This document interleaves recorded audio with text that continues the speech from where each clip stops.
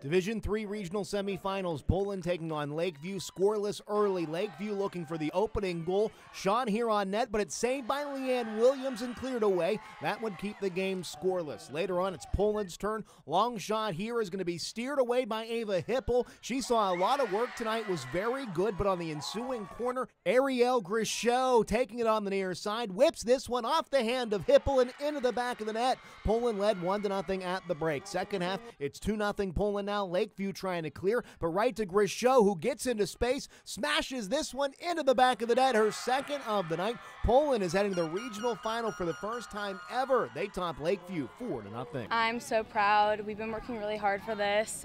It's just amazing. It feels really, really good, and just playing with the people you love, it's amazing. I told them, we can't be overconfident because it's hard to beat a team 3 times, so just play. I think we were a little bit too hyped for the Mooney game, and I thought they hyped themselves right where they needed to be, so it was great.